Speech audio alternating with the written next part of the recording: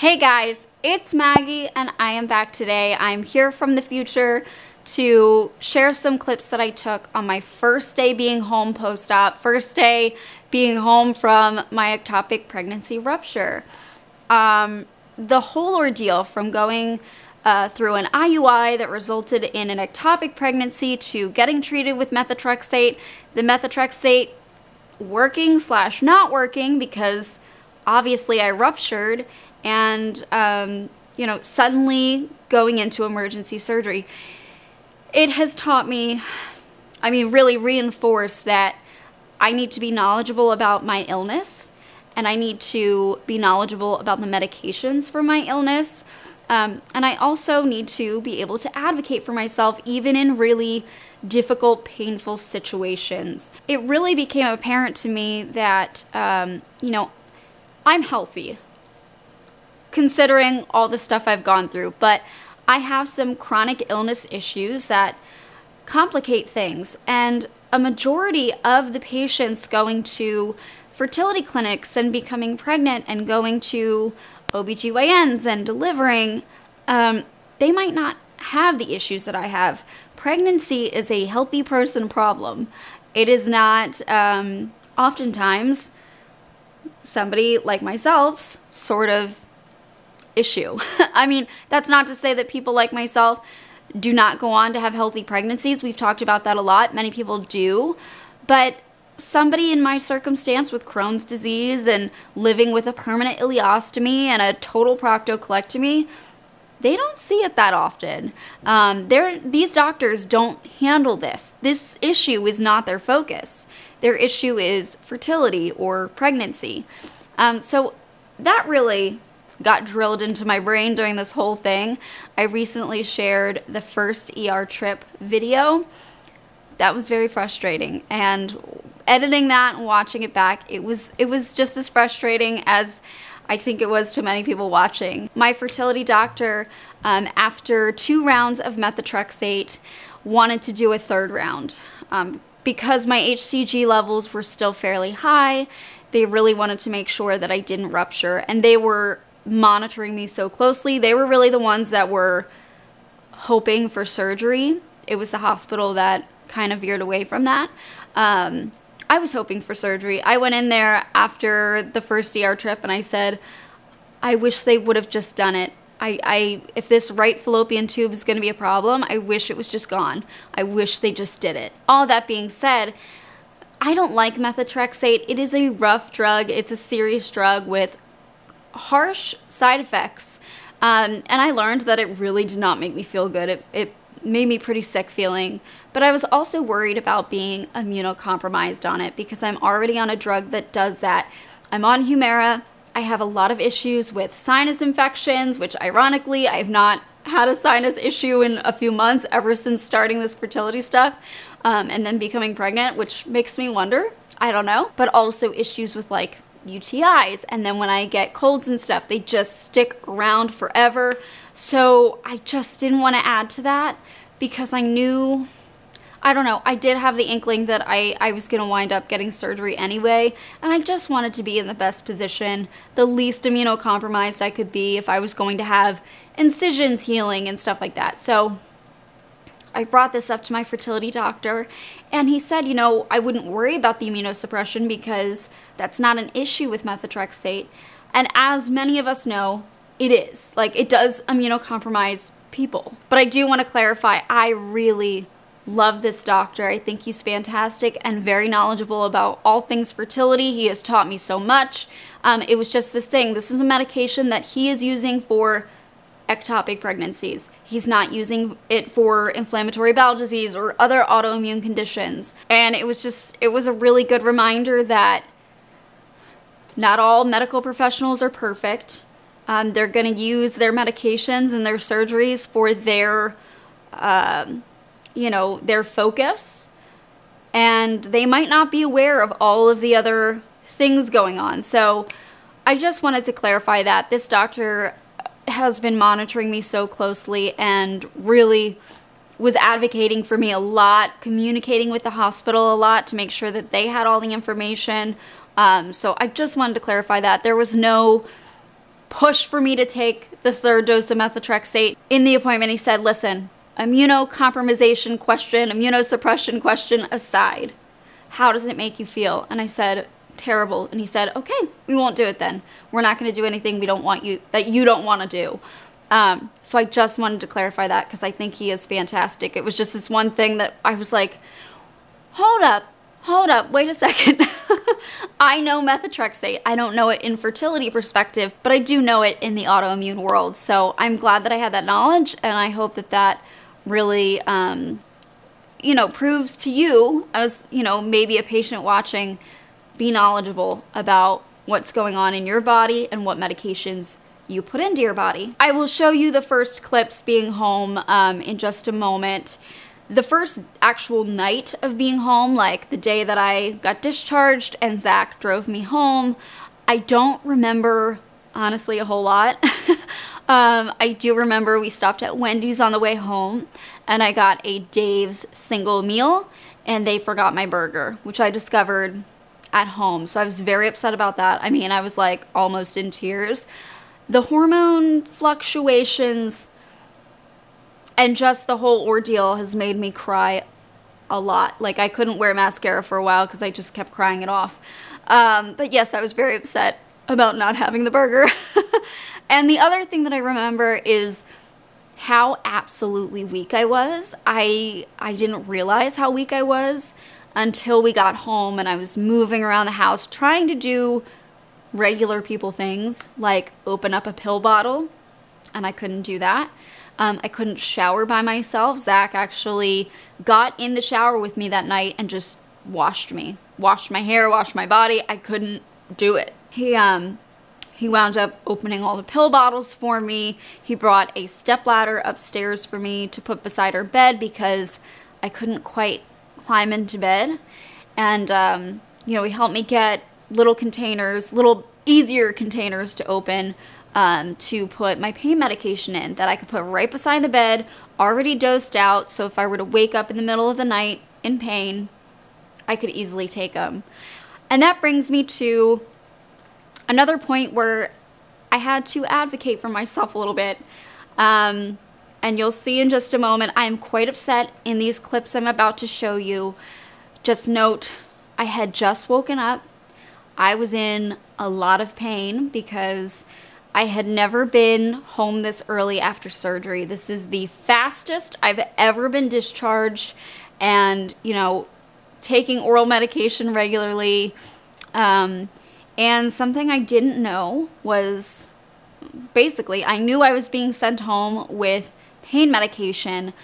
I did not realize how little until we went to the pharmacy to pick it up.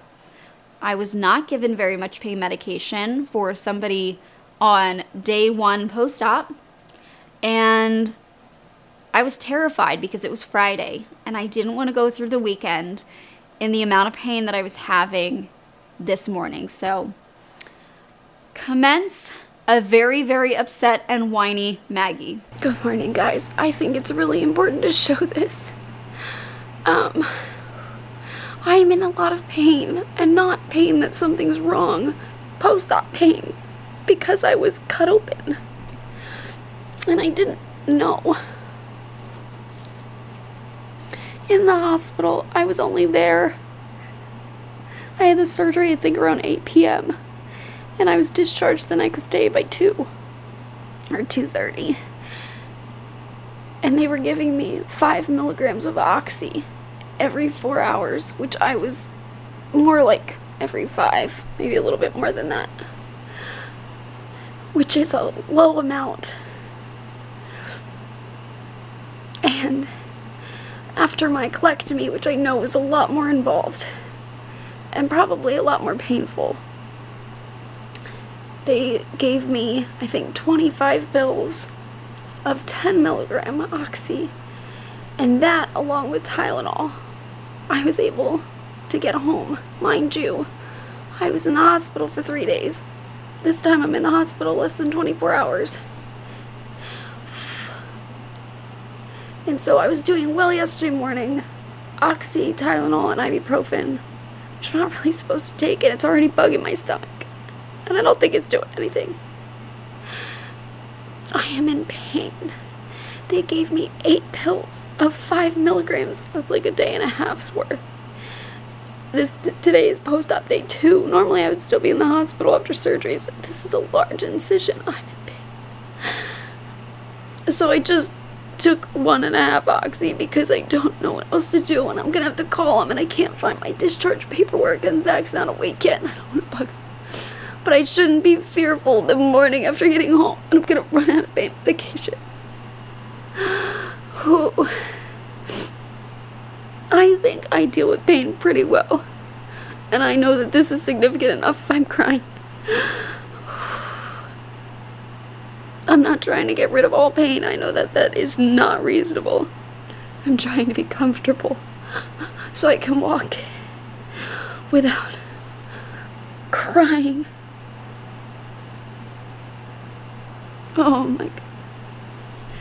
I have never seen such a low dose or amount given. We gave more in pediatrics for less things, and we were always very careful with children. I don't know how women who have C-sections and actually have a baby do this, because this hurts. I don't even want to look at the incision. I can feel it pulling on one side. And it's right where my pants sit. I was supposed to take it off this morning. I'm just waiting for the little bit of oxy to do something. I just feel the need to share this. This is what not prescribing adequately looks like. Okay, I am calming down a bit. Because I took 1.5 pills of oxy, which got me to a comfortable level where I can walk around the house now without sobbing. But I kind of lost it because I was able to get into the My Chart for this hospital system. I have never been to this hospital except for like last week and then this week with my surgery. So I didn't have My Chart access. I had gotten a text, and I was already worried last night about not having enough pain medication for the weekend, so I clicked on my text link to get into it. It didn't ask me to make a password or a username or anything, and I didn't even think of it because, I don't know, just got home from the hospital. My brain's not working the best right now. And so I thought, okay, good, I have access.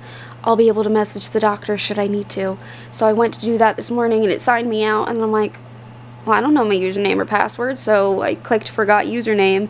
It's supposed to send you an email. I tried it 3 times, it didn't. And then I got my discharge paperwork, and I saw there was a code to get your account set up. Tried the code, it said it's invalid, so that was frustrating. So then I looked through my paperwork again, and I found the phone number for the doctor I'll be seeing in a couple weeks for my post-op follow-up. So I called the office, was on hold for 15 minutes. It didn't say that I was like in line waiting, it just was playing music. So I hung up, tried calling again, the phone started to ring, and I thought somebody's gonna answer. They immediately hung up, so I started crying. And then I called again, and finally somebody answered, so I'm crying on the phone. I'm like, listen, I just had surgery, and there is not enough pain medication to get me through the weekend, and it hurts. I'm in pain. And I think she could tell by my voice, because I was sounding just like this. I'm like, I'm really sorry. I'm just upset right now. And she was like, no, you're fine. Like, I'm going to send an urgent message to your doctor to see if we can get something for you. So she said to expect a call later today. So I'm waiting for that call now. And then I also emailed the helpline for the My Chart access. So hopefully... I'm sorry, 8 pills is not enough, and 5 milligrams is not enough. They gave me 10 milligrams for other surgeries when I weighed like 12 pounds less. So, different hospital system. I am realizing that my hospital system that I usually go to is a lot more, seems like reasonable. And I don't need much, but I just want enough to make sure that I can get through the weekend and be comfortable and not miserable. I am okay with pain. I can handle pain, but there's a lot more going on than just the incision. It's the feeling of the gas pain that they inflate you with. You're very uncomfortable from that. The best thing I can do to get that out is to walk. I can't walk if I'm in incisional pain. Also, the back of my throat, I don't know if they had trouble intubating me, but my throat hurts a lot. It did not hurt yesterday morning. It started a couple hours after we got home. And so this morning I took a flashlight to look at the back of my throat. Blood. It's just blood back there. And I'm gonna guess they nicked something when they were trying to intubate me. That's the only thing I can think of. And usually I do have a sore throat after surgery. That's not uncommon because I know what they do. I didn't feel it yesterday morning when I was getting ready to be discharged because I had just had surgery 12 hours before. I'm sure some of the drugs were still in my system. Some of the anesthesia was still in my system, making things a bit more comfortable, and now I'm just uncomfortable. I feel better now though, because I took a pill and a half, which I'm not supposed to do. But I'm not gonna sit here and just be absolutely miserable crying because I'm hurting. I think that's stupid. I think that's stupid. I understand there are many issues with pain medications and people abuse them. I am not one of them. I had legitimate surgery. I just got cut open. I have always been very responsible with these medications because I know I have family history of severe addiction. You guys know that's how I lost my mom. I am super careful. I don't want to ever have to be down that road. But I also recognize when there are uses for things like this, appropriate uses, and this is one of them. This is one of them. I should be comfortable. I want to be able to get around the house, move comfortably, get some steps in to heal faster. I'm not going to be able to do that if I'm sobbing, sitting here just still as can be, because I don't want to move anything and get hurt.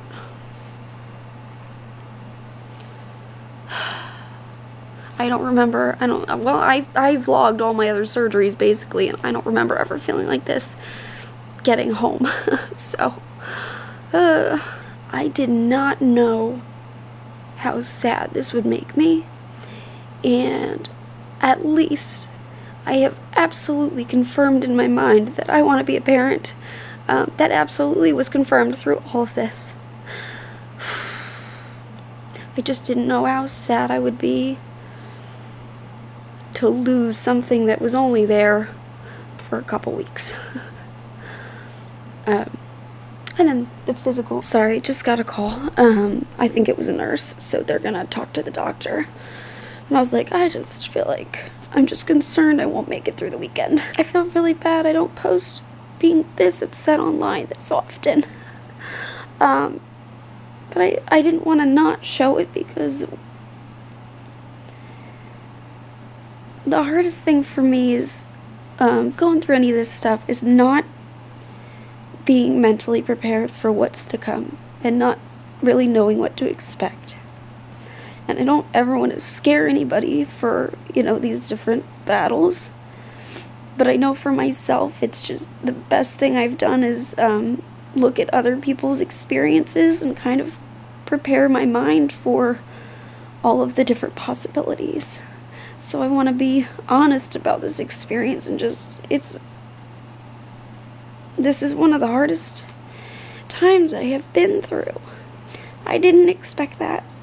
You know, a month and a half ago, I was so excited and giddy for my first IUI, never expecting to actually get pregnant, have an ectopic, have it rupture, get emergency surgery, and now not have pain adequately managed.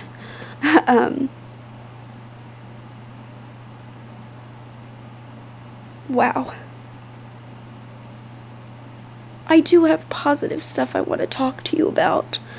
I had a really wonderful conversation with an OBGYN, fantastic guy, and I want to tell you that positive conversation, but obviously I don't want to be like this. I mean, my eyes, look at these. I've cried so much over the last couple days.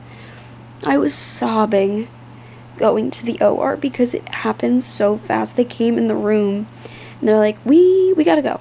We gotta go. And I had like a minute or 30 seconds to say goodbye to Zach, and I just lost it. I just absolutely lost it. There was also, I can't remember what I told you yesterday because this has really been a lot. They had concerns that there would be bowel damage, like small intestine damage, and that they might have to resect more intestine. They might have to move my stoma, reform it. And when they told me that, I mean, they were telling me all the potential possibilities, but when they told me that, I was like, please try not to, because this stoma, I've been very fortunate with it. It has worked for 14 plus years. I've never had issues with retraction or prolapsing. It has been a perfect inch-long stoma in the perfect location for me. I'm used to it. Please don't lose it. And thankfully, that was part of my conversation with this OBGYN, is when they got in there and they did the C-section incision, they were shocked because there were no adhesions. Everything was clear as could be down there, so they were able to do the surgery very straightforward, thank God. But I was so afraid of what I was going to come out with. I was so afraid if I was going to come out, because I didn't know how much blood I had lost, and I was so sad because it was like this final ending to this thing that I wanted, and it was just so fast. I went from feeling okay that morning to like needing emergency surgery, and I've never gone downhill so fast. This is gonna be a long video. I'm sorry. Is that an earthquake? Are we having an earthquake right now?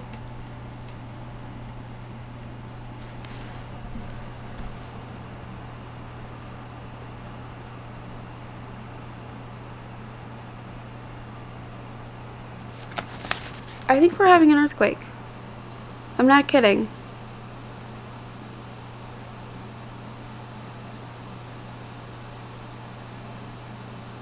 I don't know if my microphone picked up on it. The whole house just shook. And I was like, is that a plane or a truck driving by? But it lasted too long for that.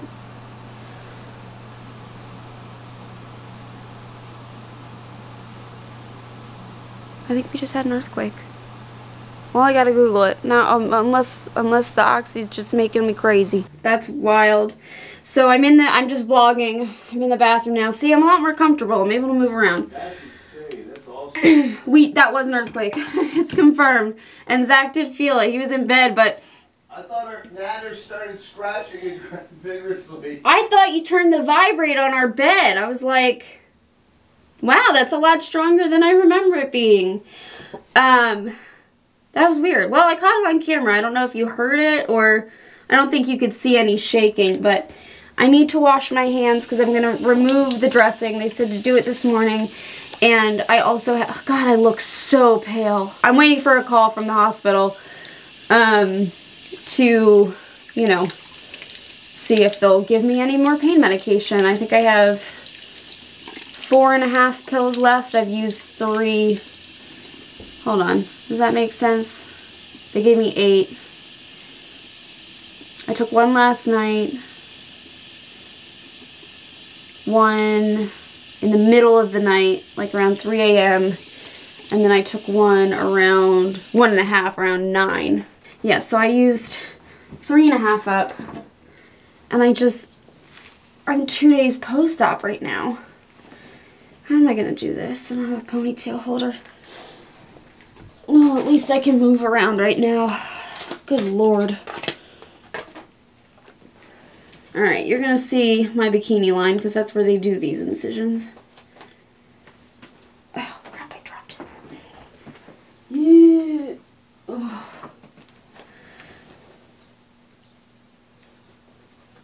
And let me clip Leroy out of the way. He's little hair clippy. There we go. Perfect. Alright, see, it is fairly low. I don't want to flash you guys. I'm going to use a little adhesive remover spray.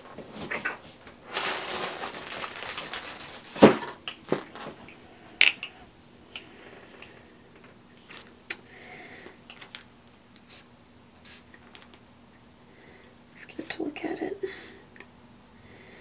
I don't want to take the steri strips off by accident, so just use a teeny amount.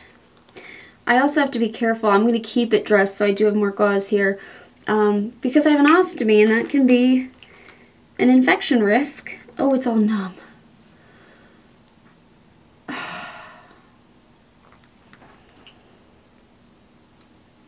It's totally numb there.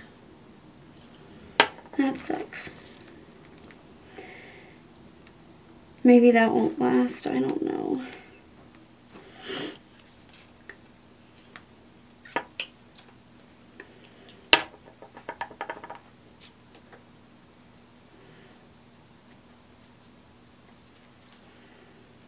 I might have to blur some of this.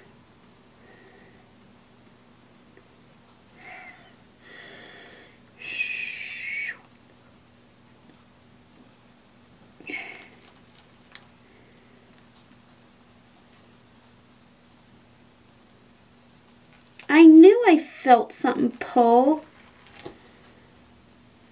There's a little blood. I felt that this morning. I'm gonna blur because here, let me pull my pants up as high as I can.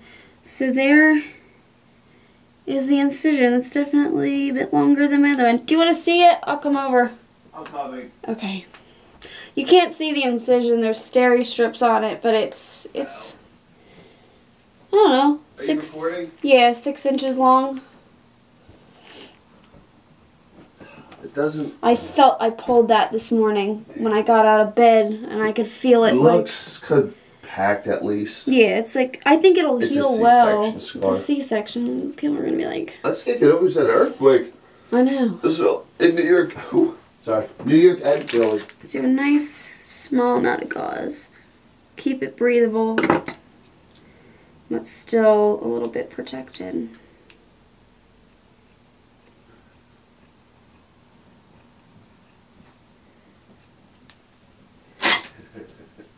That was weird. Just in destruction of what it looks like in New York right now. Oh man, a whole chair fell over. What was the rating of this earthquake? 4.8. That's, I'm shocked. 4.8? Still small, but bigger. That is my second earthquake. The first earthquake I ever felt was in New Jersey. I think I was about to go to college. Yeah, it was high school because I was driving. Yeah, but it was like the summer before. Yep. I remember I was about to leave for Salisbury because my friend was visiting, and when she arrived, I was like, oh my god, did you feel that earthquake? She's like, what? She actually just texted me. Who? Jess. About the earthquake? No, she was checking in.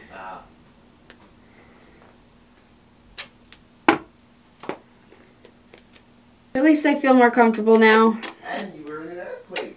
And I was in an earthquake. What is going on with the world? There is a fault here. It's just not super active. People forget. And my dad, when I called him to update him on everything going on, he said I knew something was off because I slipped on a banana peel. Who slips on a banana peel? Nobody, but apparently he did. And he said that ever since he did that, walking into work, he's like, I knew something was wrong. Something was off with the world. So that was essentially all of my first day after being home from the hospital, after getting this surgery. There was not a whole lot after that because I found that being in bed was the most comfortable place that I was. I mean, I just seemed like it cradled me the best. We have one of those beds that raises, you can raise the feet and stuff, so I made the bed move up a little bit so I could sit, lie down without feeling like I was sliding in the bed. I just felt the most comfortable there. I also discovered that I couldn't lie on my sides at all because it felt like it was pulling my incision. The only place I was comfortable was on my back, which when you lay on your back all night long without turning, I don't know, I have to turn usually, and That was a struggle. It was, I don't know, it was rough. And I'm glad that I'm further out now, obviously doing a lot better. It's those first initial days that you just feel like, oh my gosh, is it gonna get better? And it does. It always does. It's just, it's important to remember that. Every day you get a little bit better, a little bit less pain, a little bit more movement, and you start getting back to your regular routine.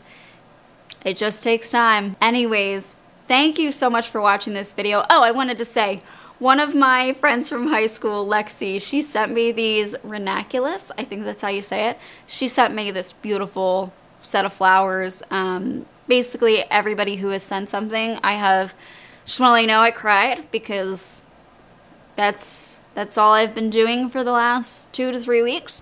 It was very sweet of her, so I wanted to put it in a video and capture it. So thank you for that. And yeah, thanks for hanging out with me on this journey. There's still a bit of healing to do, and you'll see that coming up. But thanks for watching today. I will see you guys very soon. Bye, guys.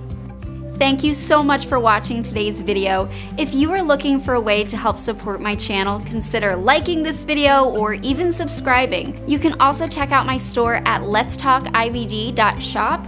I have stickers and hoodies like these guys over here, just related to chronic illness and inflammatory bowel disease, something fun. And I also have a coupon code for my YouTube watchers. You could also become a member of my channel, like the wonderful people scrolling on screen here. They've become a member and they have access to videos a little bit earlier. It's a great way to support my channel, and really, just watching my videos means the world. Thank you so much, and I'll see you in the next.